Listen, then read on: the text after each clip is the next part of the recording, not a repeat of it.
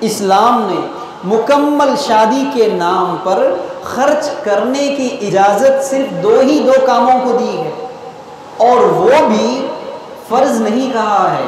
استطاعت ہے تو خرچ کرو، ورنہ وہ بھی نہ کرو، اور وہ دونوں خرچے بھی لڑکے والوں کے ذمے دی ہے۔ میرے بھائیوں، میری اس بات پہ غور کیجئے۔ پہلا خرچ مہر، نقد مہر ادا کرنا۔ آپ کے پاس جتنی استطاعت ہے، آپ کے پاس جتنا پیسہ ہے، آپ کے استطاعت کے حساب سے لڑکی کو مہر ادا کرو اور لڑکی سے نکاح کرو۔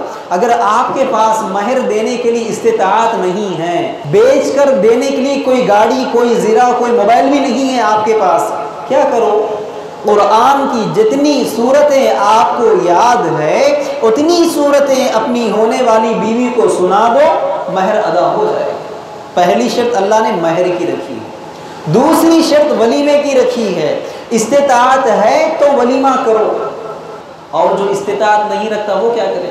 جیب میں دیکھ لیں 100 روپیہ ہے، 200 روپیہ ہے، بسکٹ منگا دے، چائے منگا دے، موز منگا دے، ایک پف کری پف منگا دے، لوگوں میں بانٹ کر کہیں کہ بھیا میرا ولیمہ ہے، کھا لیجیے۔